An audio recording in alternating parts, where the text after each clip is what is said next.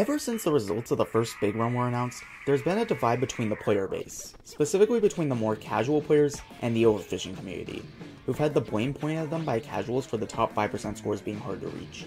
However, during the most recent big run, the devs implemented a new system, in which the scores for each trophy were predetermined, and the gold threshold was set to 135, a number lower than even the first big run.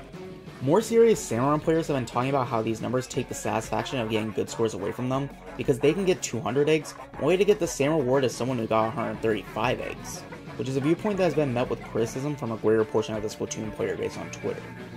Today, I'm going to talk about how Big Run as an event currently is doomed to leave players unhappy with how the system works, and what both sides get wrong when it comes to the debate in my opinion. But first, I just want to thank you guys for blowing past my previous goal of 150 subs for my Splatfest video, so I'm now aiming to reach 200 before the end of the year. So if you enjoy this video, consider liking and subscribing. Now, let's talk about Big Run.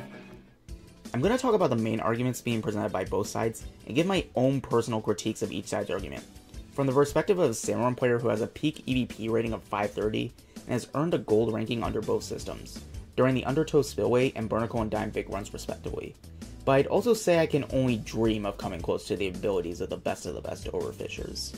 Starting with the side of the casuals, their primary argument against the old system is that the thresholds for top 5%, especially as time went on, became more and more unreasonable and forced players to grind in order to reach them. A lot of the blame for these scores being so high, as I mentioned earlier, is placed towards the overfishing community, a group of Salmon players who are dedicated to maximizing the number of eggs they get in any one shift. I've also seen some players say that not knowing the amount of eggs they needed caused anxiety and pressured them to keep playing in order to get as high a score as possible. Overall, a lot of players on the side of the debate, to say in the nicest way, are not super dedicated Salmon players, and they may range from your low EVP enjoyer of Salmon from time to time, to people who only play Salmon when Big Run is going on. When these players see the high score requirements, it can be really demotivating to those players, which may cause some of them to drop the mode altogether, as it seems a lot of these people have a big focus on getting scores that will rank them above the threshold required to get gold, rather than the other special incentives for Big Run. Now to shift towards dissecting this argument. Starting off with the easier part first, this side being happy that they no longer have to worry about if their score is good enough is great, and if there's something in the game that causes anxiety for people like this, then changing something to remove that feeling is a good change in my opinion. So that's one point for the new system. But now I have to shift towards the blame being thrown at overfishers. This is often the crux of the argument from the more casual side as to why the previous system was bad, and I just can't help but heartily disagree with it. I think that the main thing that casuals have gone wrong when it comes to hating the old system is overestimating two things. One, the difficulty of reaching the gold scores, and two, the actual size of the overfishing community relative to the Splatoon 3 player base. So let me say this right here. You did not have to be an overfisher in order to get a gold trophy before the system changed. With tweets like this, it's hard to not look at the overfishers make getting top 5% too hard argument as just a form of deflecting blame. I apologize if I'm about to come out as harsh here towards casuals, because I'm about to feed some hard to swallow pills to that portion of the player base. Systems like these often confront players with the reality that they may not be as good as they think they are. There are two ways that someone can react to this information. Swallow the bitter pill, and either readjust your goal to be more realistic in the short term, or put in the work to improve at something so that your long-term goal becomes more realistic. The other way to react is to get defensive, not acknowledging that you may need to better yourself at whatever skill it is in order to reach the goal you set for yourself. These players will often be the ones to throw blame at other things for their failure to reach their goal. In this case, overfishers, their teammates, RNG, etc. These types of players can come off as having this sense of entitlement that they should be able to achieve something without working to get to the skill level required to achieve it. So now that I've angered a lot of the casual player base, let's talk about the size of the overfishing community relative to how many people play Big Run. Now these numbers may be slightly off, because I'm referring to numbers used in a video regarding the argument made by Hasme, a former Salmon Run community figure that was made following the Undertow Big Run. But if we are to believe that those numbers are still somewhat accurate, overfishers only make up roughly 1 to 2% of the whole Big Run player base, and I'm willing to bet it's closer towards the 1% mark. This leaves a whole 4% open for everyone else to fight for the gold statues. So the argument that overfishers made it impossible to get gold in Big Run before the system change is just simply not true, and more often than not felt like it was just a way for casual players to protect their egos. Now I've spent time bashing casual players, time for me to talk about the argument of the overfishers when it comes to their disdain for the new system. The main thing I've seen from the more serious side of Salmon players when it comes to the new system is having a common feeling of the new system taking away the sense of achievement. Since anyone can get a gold badge now, it makes theirs feel less meaningful. I've seen some sentiment that the threshold for this big run in particular, being only 135 eggs, ruined the event due to the ease of reaching the score. Players have said they reached the score in a few shifts and stopped playing because they didn't see the point in continuing.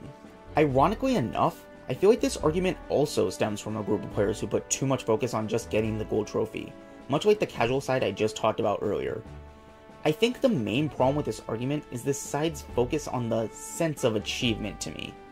Yeah, it may not have been as satisfying to get a gold on Barnacle and Dime, as opposed to, say, Undertow, but from my perspective, this change makes my Undertow top 5% feel even more like this great achievement for me, because I was able to get the gold badge under the harder system, which I guess is just where I differ from players more serious about grinding high egg scores in this mode than myself. Besides, for the top 20% of players in the Barnacle and Dime Big Run, the Spotnet 3 app would show those players what percentile exactly they ranked in, so it shows to me that developers still do want to at least acknowledge the more accomplished Salmon Run players, and in all honesty, I think it's a fair compromise. Overall, I do think that at times the Overfishing community can be a bit too gatekeepy when it comes to discussing their system, and should be more accepting of the reality that Nintendo's vision is to make the gold trophies and badges easier to earn for more players, while appreciating the compromise that Nintendo has made to still acknowledge their efforts. Now I have talked about the arguments of both sides, all my personal problems with both arguments, it's now time for my personal stance. Based on the length of critiques for both sides of the coin, I don't think I need to tell you at this point that I personally preferred the older system, but there's a bit of a caveat to that opinion, so let me talk about it. In concept, I personally prefer the older system, but not for the same reason as I brought up with Overfishers and saying that getting gold felt like more of an achievement back then.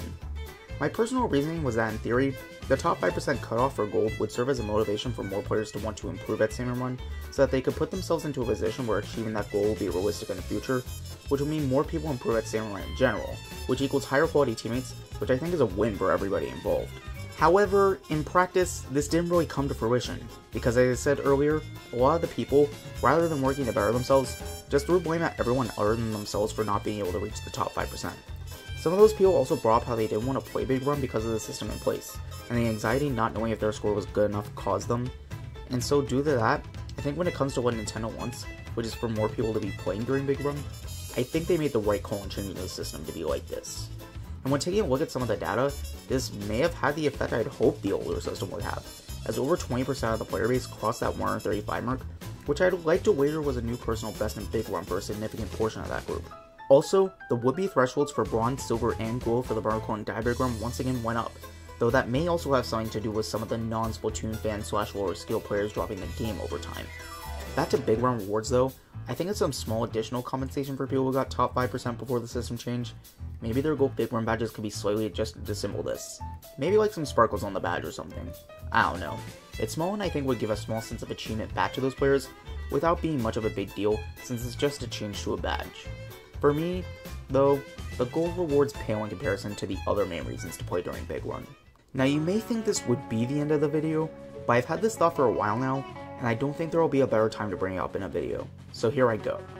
I personally think that Big Run should be reworked into a mode that focuses more on community collaboration, rather than being a high score event, especially now that Egg Rework exists. We don't really need 2 competitive high score events for Salmon Run, do we? How would this work though?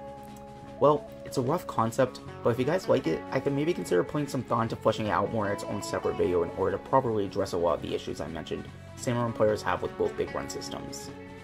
So anyway, the idea I have here is that the entire player base would grind to collect a predetermined amount of golden eggs in order to all get the same statue based on that number. Maybe something like 10 million for bronze, 12.5 million for silver, and 15 million for gold. Obviously these are just example numbers, and Nintendo has a greater amount of data to make educated guesses on what the actual fair thresholds would be for each tier reward.